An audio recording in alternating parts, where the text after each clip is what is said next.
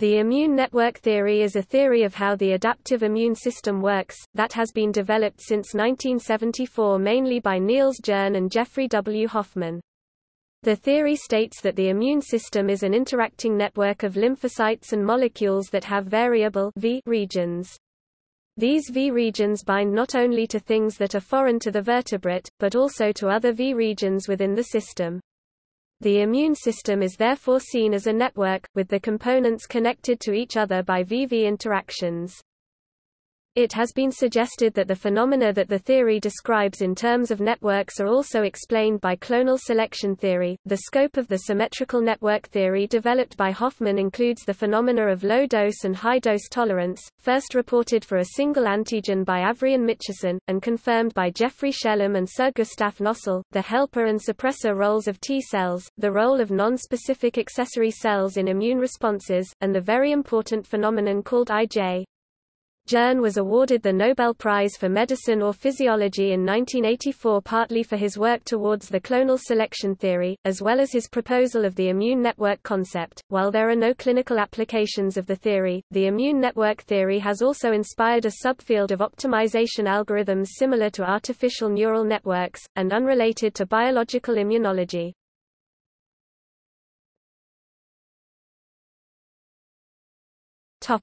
The symmetrical immune network theory. Heinz Kohler was involved in early idiotypic network research and was the first to suggest that idiotypic network interactions are symmetrical, developed a detailed immune network theory based on symmetrical stimulatory, inhibitory and killing interactions. It offers a framework for understanding a large number of immunological phenomena based on a small number of postulates. The theory involves roles for B cells that make antibodies, T cells that regulate the production of antibodies by B cells, and non-specific accessory cells, A cells. Antibodies called IG have two V regions and a molecular weight of 150,000. A central role in the theory is played by specific T cell factors, which have a molecular weight of approximately 50,000, and are postulated in the theory to have only one V region. Hoffman has proposed that for brevity specific T cell factors should be called TABs. TABs are able to exert a powerful suppressive effect on the production of IG antibodies in response to foreign substances antigens, as was demonstrated rigorously by Takamori and Tada. Hoffman and Gorczynski have reproduced the Takamori and Tada experiment, confirming the existence of specific T cell factors. In the symmetrical network theory, TABs are able to block V regions and also to have a stimulatory role when bound to a TAB receptor on A cells.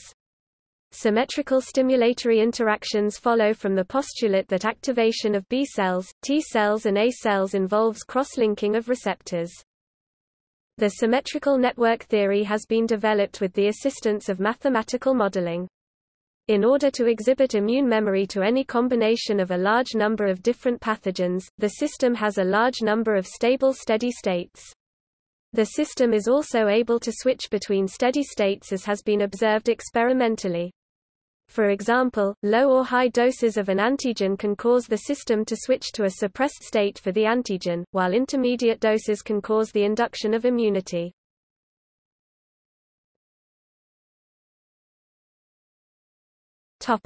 IJ, the IJ paradox, and a resolution of the IJ paradox. The theory accounts for the ability of T cells to have regulatory roles in both helping and suppressing immune responses.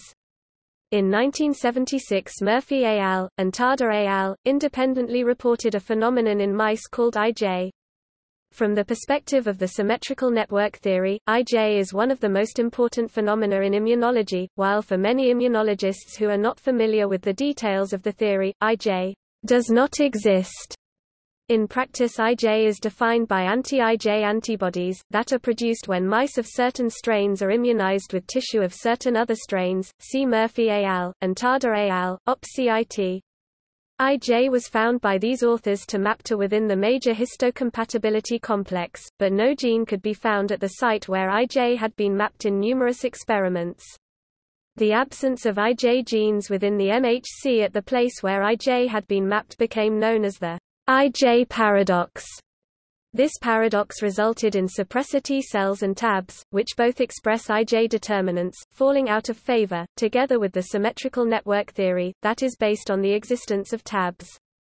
In the meantime, however, it has been shown that the IJ paradox can be resolved in the context of the symmetrical network theory. The resolution of the IJ paradox involves a process of mutual selection, or co-selection, of suppressor T cells and helper T cells, meaning that those suppressor T cells are selected that have V regions with complementarity to as many helper T cells as possible, and b helper T cells are selected not only on the basis of their V regions having some affinity for MHC class II, but also on the basis of the V regions having some affinity for the selected suppressor T cell V regions. The helper T cells and suppressor T cells that are co-selected are then a mutually stabilizing construct, and for a given mouse genome, more than one such mutually stabilizing set can exist. This resolution of the IJ paradox leads to some testable predictions.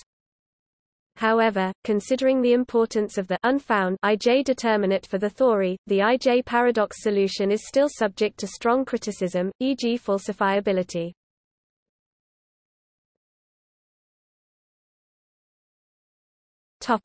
Relevance for understanding HIV pathogenesis. An immune network model for HIV pathogenesis was published in 1994 postulating that HIV-specific T cells are preferentially infected. Hoffman, 1994, OpCIT. The publication of this paper was followed in 2002 with the publication of a paper entitled HIV preferentially infects HIV-specific CD4+ T cells. Under the immune network theory, the main cause for progression to AIDS after HIV infection is not the direct killing of infected T helper cells by the virus. Following an infection with HIV that manages to establish itself, there is a complex interaction between the HIV virus, the T helper cells that it infects, and T suppressor cells. These three quasi-species apply selective pressure on one another and co-evolve in such a way that the viral epitopes eventually come to mimic the V regions of the main population of T suppressor cells. Once this happens, anti-HIV antibodies can bind to and kill most of the host's T suppressor cell population. This results in the dysregulation of the immune system, and eventually to other further anti-self reactions, including against the T helper cell population. At that point, the adaptive immune system is completely compromised and AIDS ensues. Hence in this model, the onset of AIDS is primarily an autoimmune reaction triggered by the cross-reaction of anti-HIV antibodies with T suppressor cells. Once this induced autoimmunity sets in, removing the HIV virus itself, for instance via heart, would not be sufficient to restore proper immune function. The co-evolution of the quasi-species mentioned above will take a variable time depending on the initial conditions at the time of infection, i.e. the epitopes of the first infection and the steady state of the host's immune cell population, which would explain why there is a variable period, which differs greatly between individual patients, between HIV infection and the onset of AIDS. It also suggests that conventional vaccines are unlikely to be successful, since they would not prevent the autoimmune reaction. In fact, such vaccines may do more harm in certain cases, since if the original infection comes from a source with a mature infection, those virions will have a high affinity for anti-HIV T helper cells, see above, and so increasing the anti-HIV population via vaccination only serves to provide the virus with more easy targets.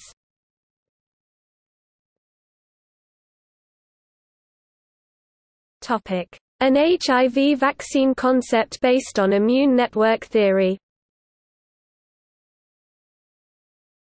A hypothetical HIV vaccine concept based on immune network theory has been described.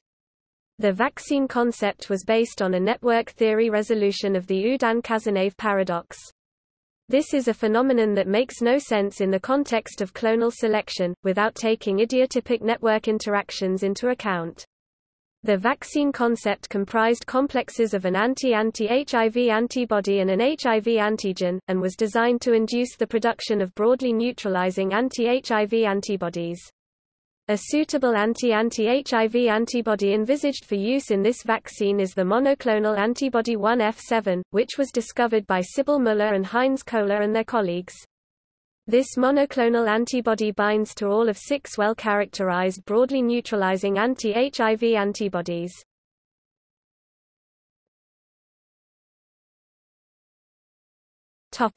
A more general vaccine based on immune network theory. A vaccine concept based on a more recent extension of immune network theory and also based on much more data has been described by Reginald Gorczynski and Jeffrey Hoffman.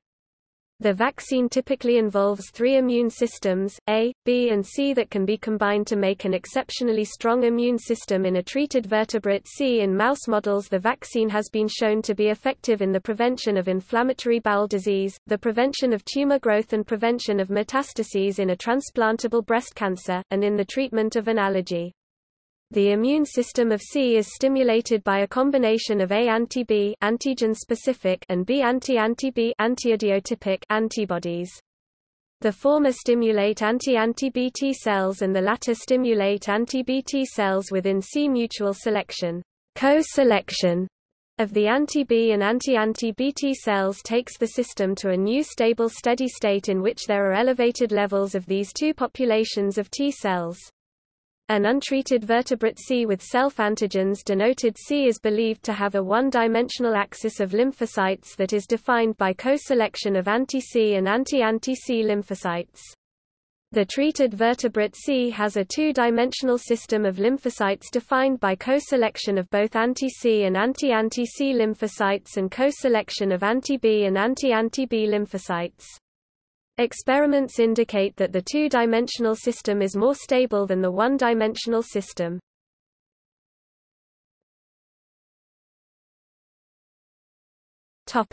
MHC restriction of VV interactions in serum IgG. IgG from mice with a given set of MHC genes binds rapidly and specifically in an ELISA assay to IgG from mice with the same MHC, but not to IgG from mice with different MHC genes. An idiotypic network model based on co-selection provides an explanation for this phenomenon.